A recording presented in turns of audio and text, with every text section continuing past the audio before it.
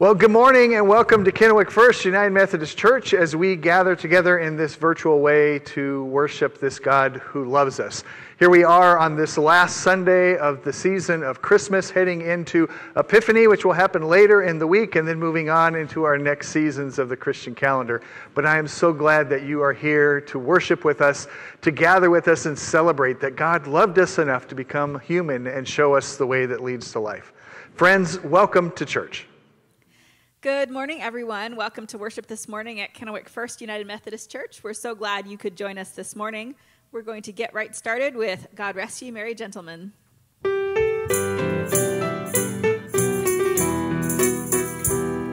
God rest ye merry gentlemen, let nothing you dismay.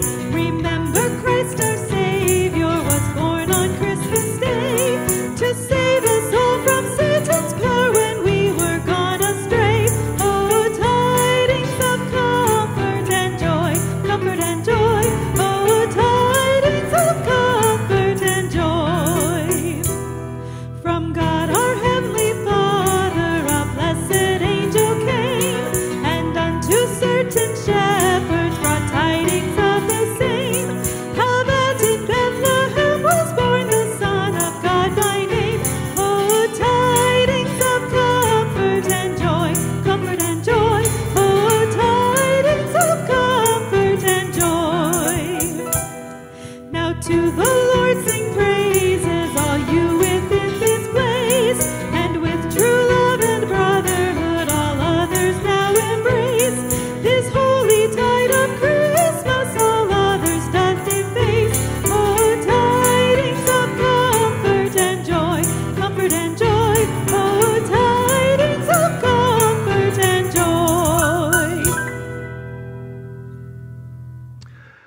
Well, normally during this time in the service, I'd ask you to stand up and move around the sanctuary and greet the people around you, wish them good morning, and pass the peace of Christ to one another. But since we're not in the same room together, we can do that virtually. I'm going to ask you to take just a moment or two and send a text message or send an email, or maybe pause this video and make a phone call to somebody and wish them a happy Sunday and pass the peace of Christ to someone. Let them know that you're thinking about them and that we are still all together even though we can't be in the same place. So friends, take just a moment to pass the peace of Christ to someone.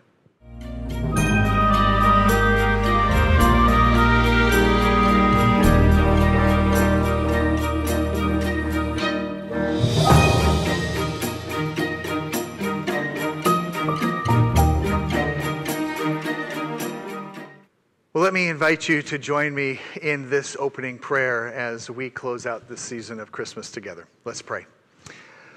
Lord, as we gather here in this virtual way around screens and around kitchen tables, Lord, we pray that as we come to the end of a year that has been so difficult, that your Spirit would infuse hope and love and peace and joy in us as we move into our next year.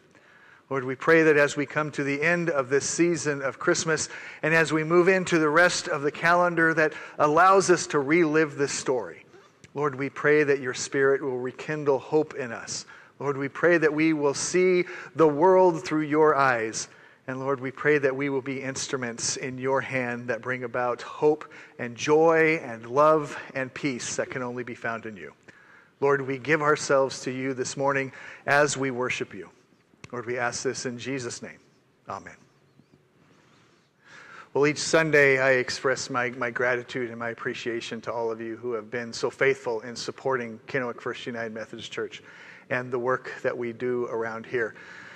During this last few weeks of Advent and coming into the Christmas season, we've had so many programs and put together things like a drive-in candlelight Christmas Eve service and all kinds of programs that we've just been able to fill up during the Advent season. And I am so thankful for you all in supporting us and helping us to continue to do those things that have such meaning and such importance to us as a community and make a difference in our community around us as well. And so thank you for being so faithful and so supportive of the things that we do here at Kennewick First United Methodist Church. You know, if you would like to help us to continue to do those things and make a financial contribution, you know, you can do that in a number of ways. One way is you can go to our church webpage at kennewickfirst.com. And up at the right-hand corner, there's a little button that you can click that says Give, and you can make a donation that way. Or if you want, you can make a donation right from your smartphone. If you text text Kennewick First, all one word, to 77977. You can make a donation right from your smartphone. Or you can do it the old-fashioned way, and you can put a check in the mail and mail it to us that way too. But I just want to express my thanks to all of you who have helped us continue to be this church that God's called us to be. Thank you, my friends.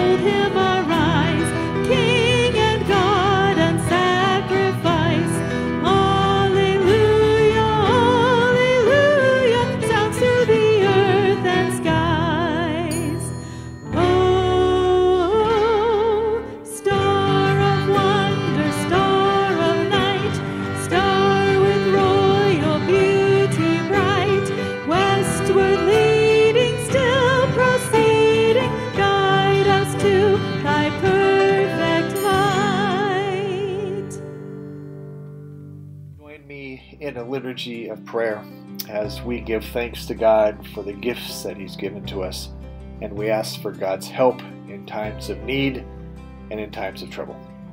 Friends, would you join me in prayer?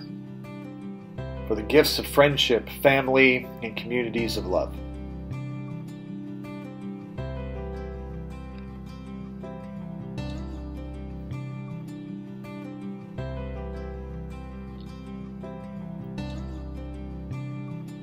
We give you thanks. We pray for those who feel lonely, isolated, and afraid.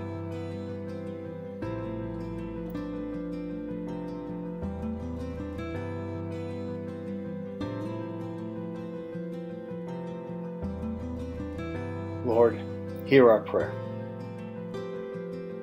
For first responders and medical personnel in harm's way to keep us safe.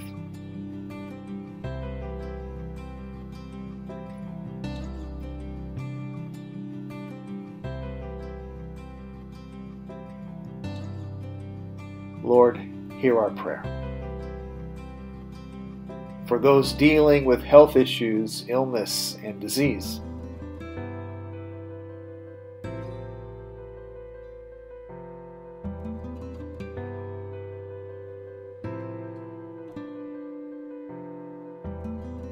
Lord, hear our prayer. For our local government officials in the Tri-Cities.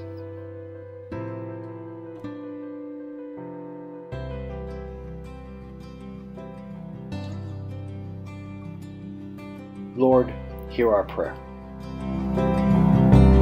For our elected officials and leaders of our state.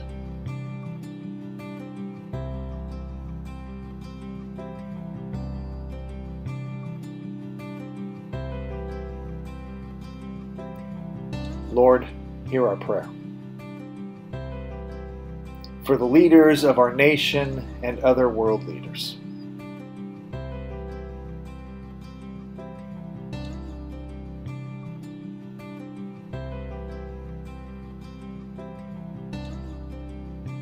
Lord, hear our prayer. We ask all of these things, Lord, as we pray that prayer that you taught us to pray. Our Father, who art in heaven, hallowed be thy name. Thy kingdom come, thy will be done, on earth as it is in heaven. Give us this day our daily bread, and forgive us our trespasses, as we forgive those who trespass against us. And lead us not into temptation, but deliver us from evil. For thine is the kingdom, and the power, and the glory forever. Amen.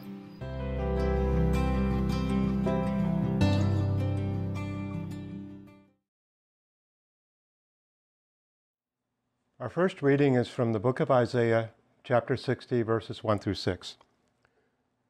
The Gentiles bless Zion. Arise, shine, for your light has come, and the glory of the Lord is risen upon you. For behold, the darkness shall cover the earth, and deep darkness the people. But the Lord will arise over you, and his glory will be seen upon you.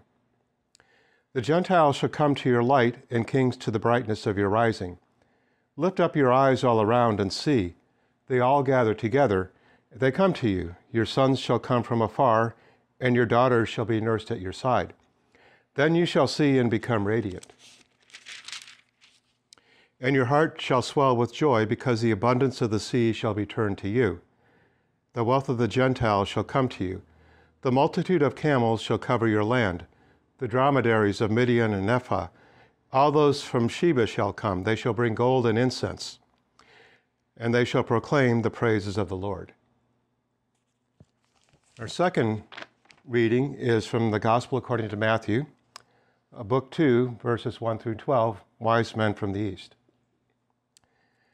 Now after Jesus was born in Bethlehem of Judea in the days of Herod the king, behold, wise men from the east came to Jerusalem, saying, Where is he who has been born King of the Jews? For we have seen his star in the east and have come to worship him. When Herod the king heard this, he was troubled, and all Jerusalem with him. And when he had gathered all the chief priests and scribes of the people together, he inquired of them where the Christ was to be born. So they said to him, In Bethlehem of Judea, for thus it is written by the prophet, "But you, Bethlehem, in the land of Judea, are not the least among the rulers of Judah, for out of you shall come a ruler who will shepherd my people Israel." Then Herod, when he had secretly called the wise men, determined from them what time the star appeared. And he sent them to Bethlehem and said, "Go and search carefully for the young child, and when you have found him, bring back word to me, that I may come and worship him also." When they heard the king, they departed, and behold, the star which they had seen in the east went before them, till it came and stood over where the young child was. When they saw the star, they rejoiced with exceedingly great joy. And when they had come into the house, they saw the young child with Mary his mother, and fell down and worshipped him. And when they had opened their treasures, they presented gifts to him, gold, frankincense, and myrrh. Then, being divinely warned in a dream that they should not return to Herod, they departed for their own country another way. The word of the Lord.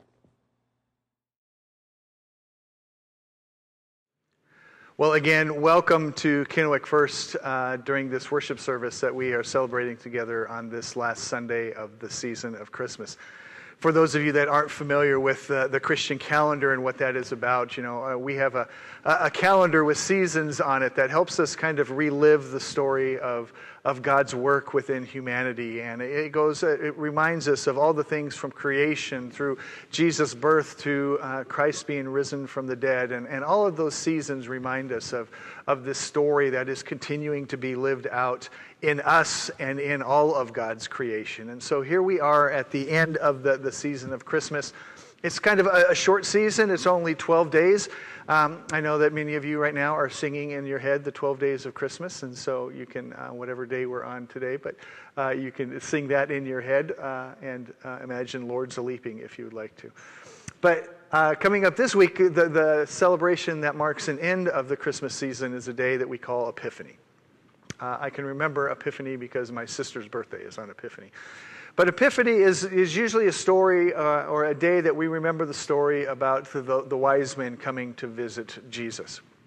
And there's lots of I don't want to say controversy, but for people who are kind of like me that love to have things ordered in a nice, succinct way and being able to connect dots nice and cleanly.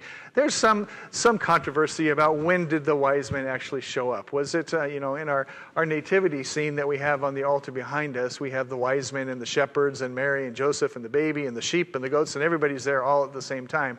But in reality, the wise men probably showed up much later. Last week I kind of mentioned a little bit about that we have, in fact, that at least a month has gone by because Mary has gone to the temple to perform her sacrifice and do the rites that the law requires of her. And they've been able to make their way back to Bethlehem. And so there's been some time that has passed anyway. Some people say it may have been as much as 2 years, but who knows. But in this story, we have this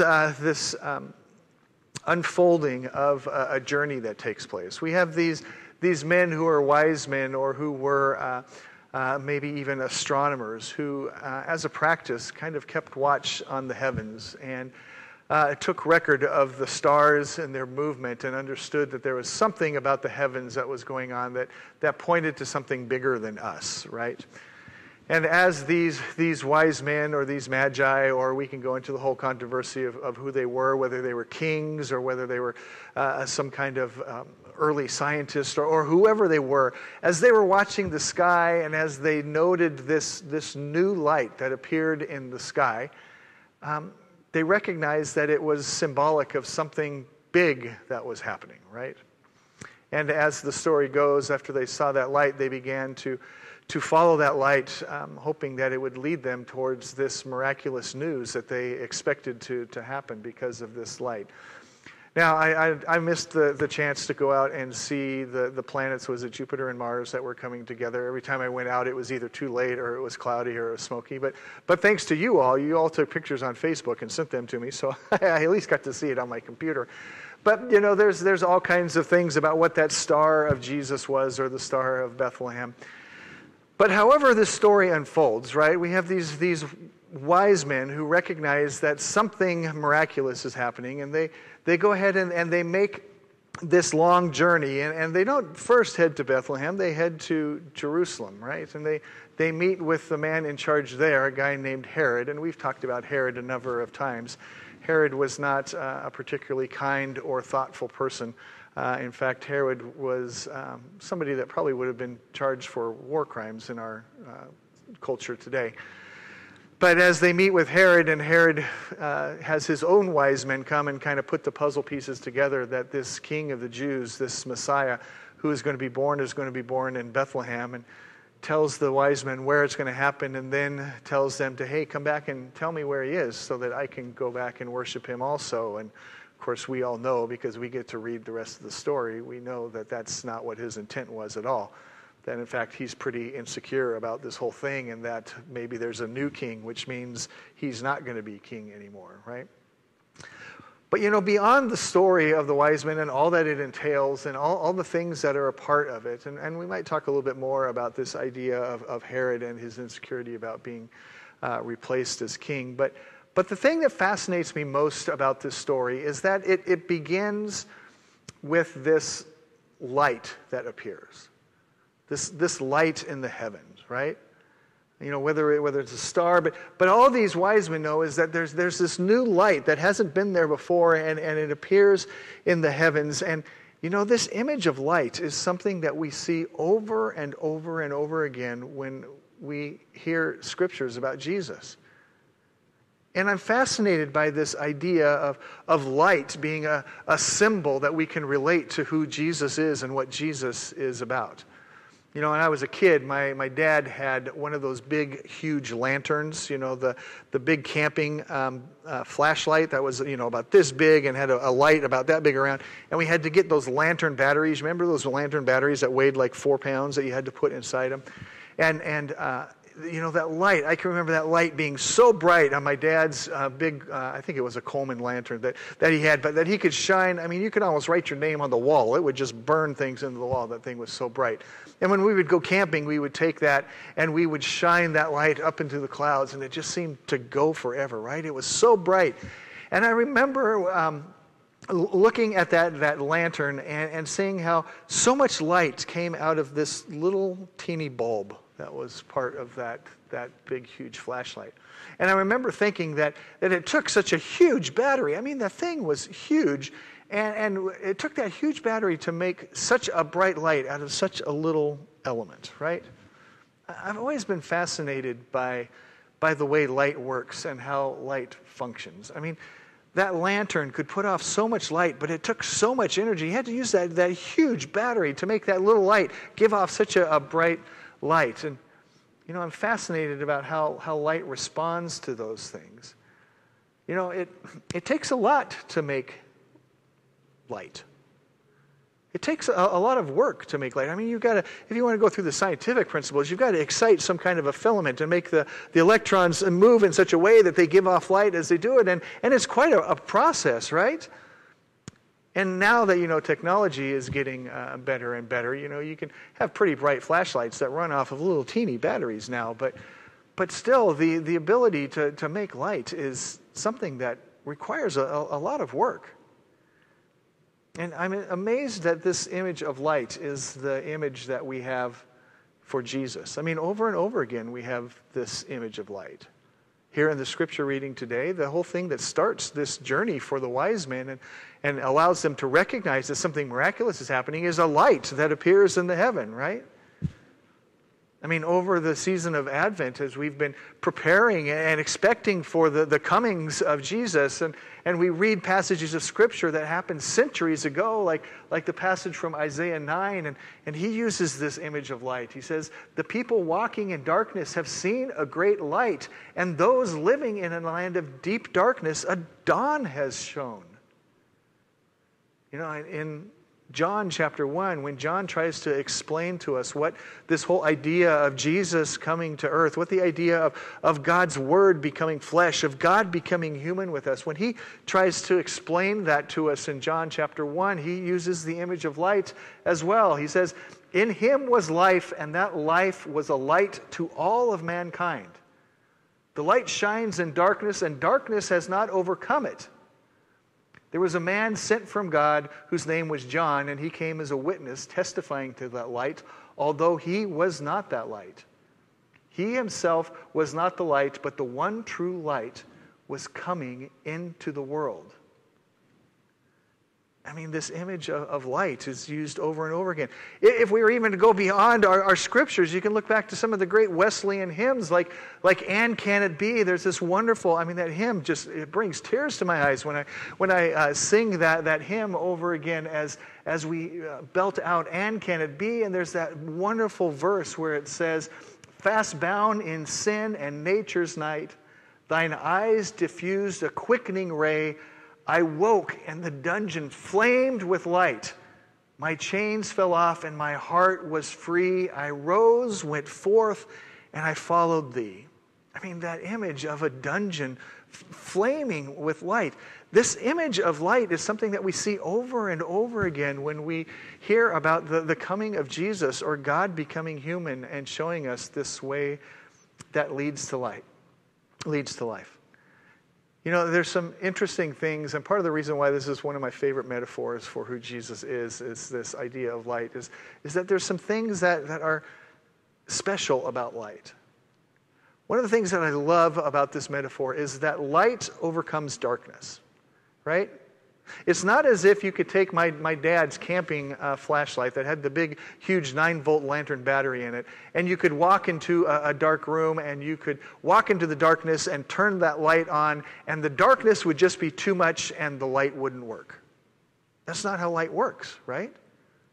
No matter how dark the room is, no matter how many doors are closed, how many windows are closed, when you flick that light on on the flashlight and the electrons excite and light is given off, darkness goes away.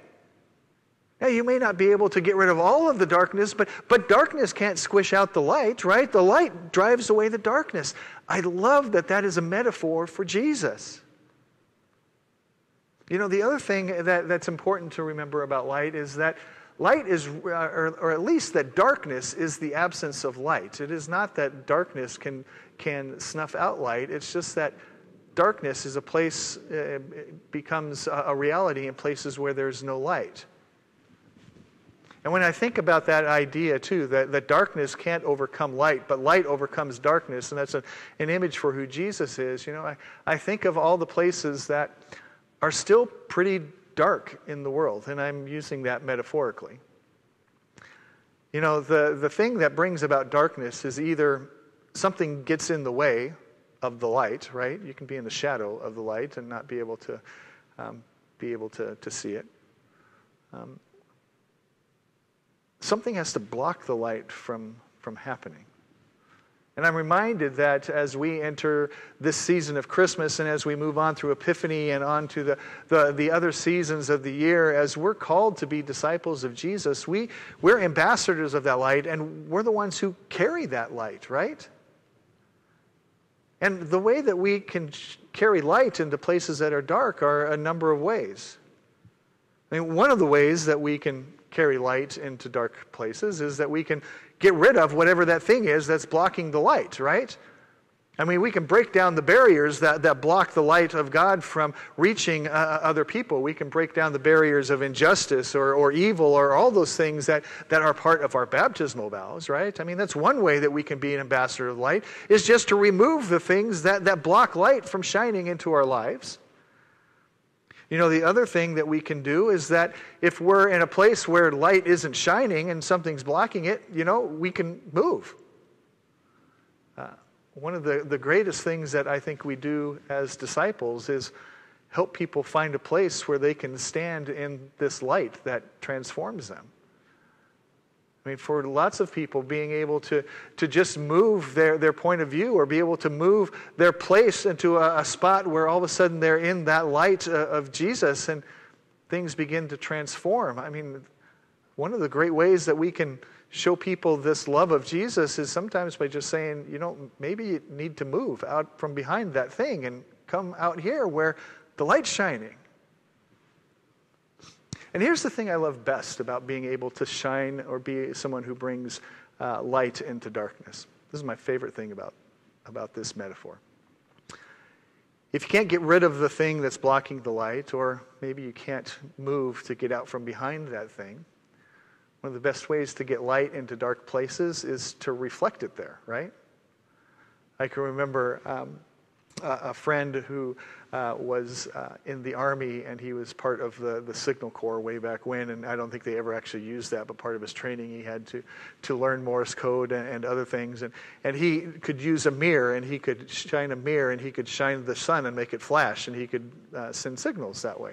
And he had learned how to do that when he, as part of his training in the Army. And it dawns on me that, sometimes as disciples of Jesus, our job is to just be reflectors for this light of Jesus. Our job is to just be able to reflect the light and the love of God into places where light has a hard time finding its way there.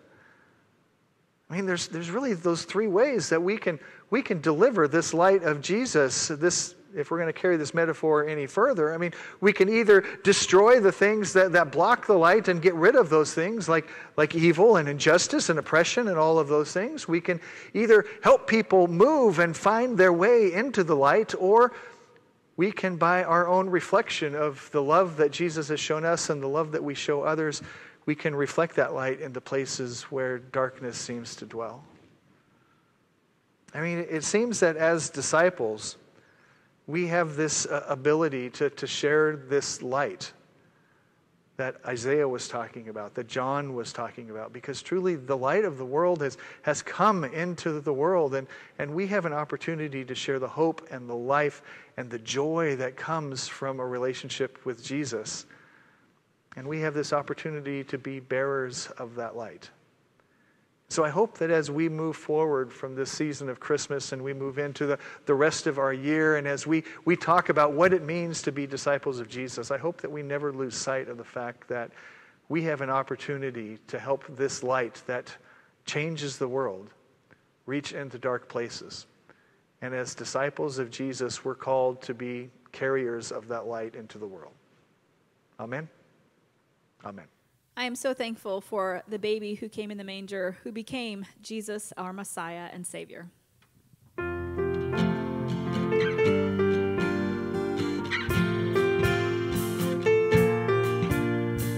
He became sin who knew no sin, that we might become his righteousness. He humbled himself and carried the cross. Love so amazing. So amazing, Jesus Messiah, name above all names, blessed Redeemer, Emmanuel, the rescue for sinners, the ransom from heaven, Jesus Messiah.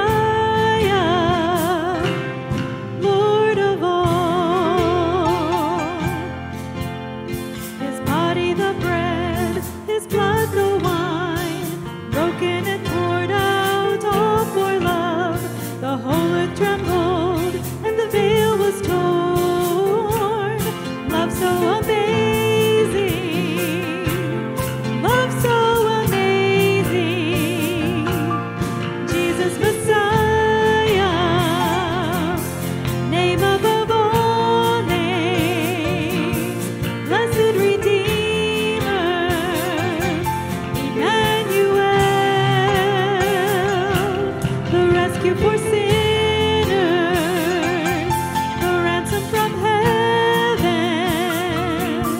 Jesus Messiah, Lord of all. All our hope is in you. All our hope is in you. All the glory to you, God, the light of the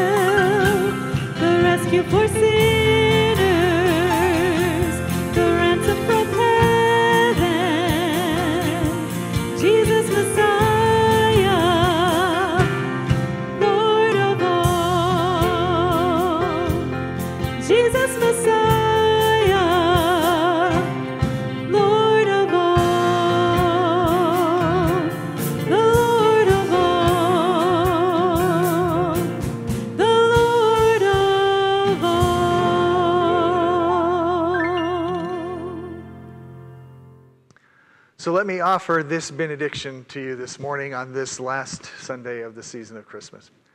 Go from here celebrating that we serve a God who loves us. Go from here rejoicing that we have the honor of carrying that light that transforms the world into the dark places as disciples of Jesus. Go from here in the name of the Father, and of the Son, and of the Holy Spirit. And all God's people said, Amen.